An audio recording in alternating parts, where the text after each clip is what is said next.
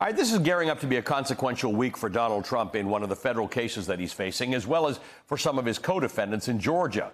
The former president has until tomorrow to respond to the special counsel's request for a gag order in his election interference case. Now, you may recall that over a week ago, Jack Smith asked for a narrow gag order against Trump, prohibiting him from attacking prosecutors, jurors, or anyone involved in the legal proceeding.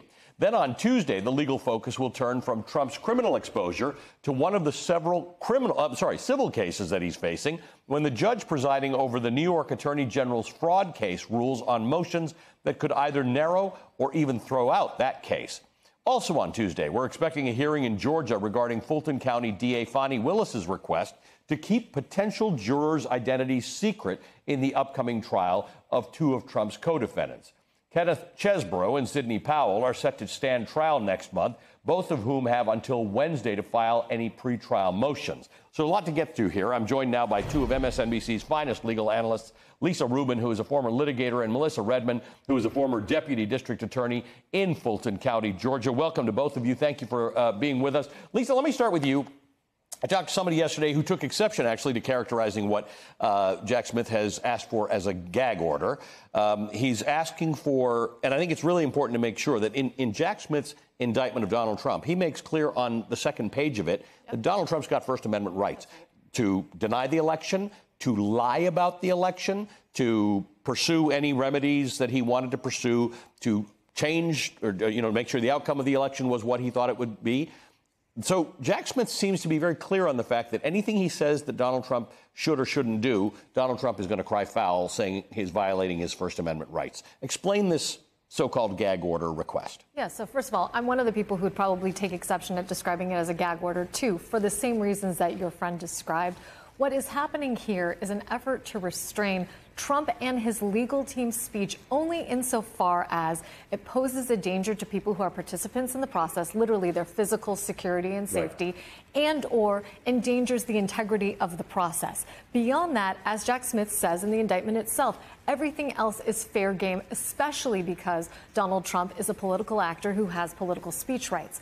Where I think it gets a little bit sticky is some of the comments that Trump has made that Jack Smith takes exception to. For example, describing the people of Washington, D.C. as having particular proclivities or biases. Those are the people that formulate the jury pool here. Right. And if Trump is not allowed to talk about anybody who lives in Washington, D.C., you can see how we get close to an intersection of First Amendment rights bumping up against what's necessary to protect the integrity of this process. And so, Melissa, there are several issues now. Let's say Jack Smith even gets what he's asking for. Now Donald Trump ends up saying something that either has to be discussed in court, because Donald Trump will say, I didn't breach the order. Jack Smith will say he does. Maybe he gets a fine. Maybe he doesn't get a fine. Maybe he gets a second fine. Maybe he doesn't pay the fine. No judge really wants to be involved in this, right? No judge really wants to be the one who sends a sheriff or a marshal to arrest Donald Trump because he betrayed this gag order or whatever it is. So the enforcement of this whole thing becomes a problem unto itself. That's exactly right, because not only do we have to define what is meant by harassing and intimidating speech, when he makes a comment, then there's going to be an argument of whether or not that actually violated the order. And then the judge has to decide what to do about it. As you said, is she going to fine him? Is she going to hold him in contempt, put him in custody? That's highly unlikely to happen. And so not only in policing his speech, but deciding what to do about it is going to be a major issue. I anticipate that she will follow through on the warning of moving the trial up, which Trump definitely has indicated that he does not want. They would rather delay this trial. So I think that will probably be the remedy she goes with if there becomes this back and forth of whether or not, if that order is issued, if he has violated it. And that's an interesting point, because she did say that on the day in which he was remanded. She said, the one way I can solve this is make this a speedier trial so that you have less time to sort of pollute the environment. This is not unrelated, Lisa, to what Fani Willis is asking for in Georgia, in which she's asking for the secrecy of the jurors to be maintained, in part because it's got to be hell to be a juror in one of these cases, right? You are not just subject to potential actual witness intimidation by the people who are indicted or unindicted co-conspirators, but possibly by millions of other people in the country, because all Donald Trump or his cronies have to do is make a speech and name you. This has been done before by him. Yeah, this is an area where I'm really interested in what Melissa would say, too, as a former Fulton County prosecutor, because the order that Fani Willis is seeking here, intuitively, it makes a lot of sense. When you get into the details, on the other hand, there are some real problems with it because of its potential overbreadth. It's okay, for example, to say you can't show the jurors' faces, you can't name their names. But the voir dire process is one in which the public has an interest too. It matters to people like me what the composition of the jury is. We're trying to assess whether this is a jury of Donald Trump and others' peers, like Chesbrough and Powell, right?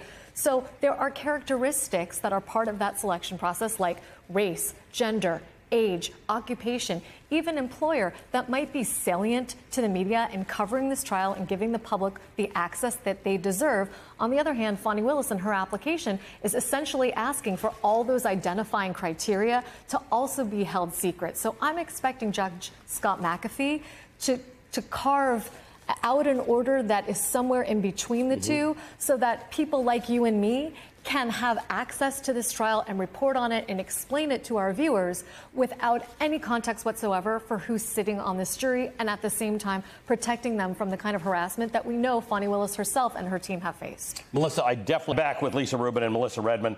I want to get right back into it. Melissa, I'm sorry you're not here with us in the studio, because Lisa just laid out a lot of reasons why there is a reasonable public interest in knowing at least the formation, what the jury is constituted of. I don't necessarily need to know their names and where they work and their identities. So there may be some way of splitting the baby on this. What's your thought?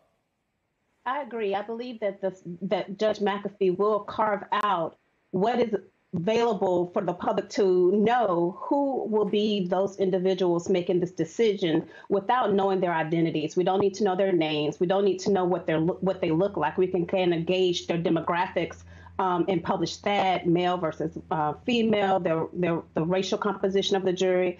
That, of course, we will want to know.